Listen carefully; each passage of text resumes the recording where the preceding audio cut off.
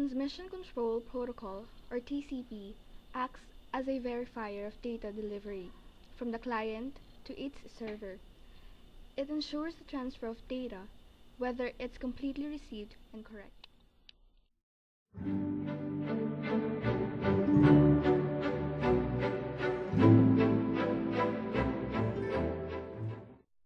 Internet Protocol, or IP, is responsible in transmitting data from one node to another. A node is a terminal in a network, wherein messages can be created, received, or transmitted. Each computer has unique IP address, which identifies the computer's location. IP address serves as a gateway, a network point that acts as an entrance to another network.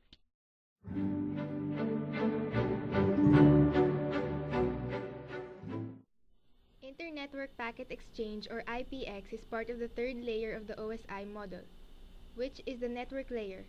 It provides switching and routing technology, creating logical paths known as virtual circuits, or transmitting data from node to node. The functions of IPX is addressing internetworking, managing errors, overcrowding control, and packet sequencing.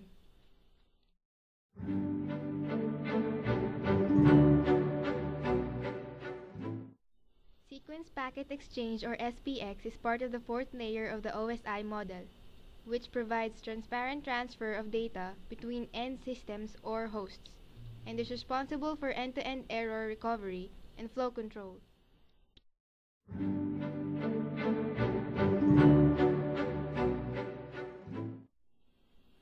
Comparison between TCP/IP and IPX/SPX. IPX and SPX both provide connection services similar to TCP/IP, with the IPX protocol having similarities to IP and SPX having similarities to TCP. IPX/SPX was primarily designed for local area networks or LANs and is a very efficient protocol for this purpose. Typically, its performance exceeds that of TCP/IP on a LAN. TCP/IP has, however, become the de facto standard protocol.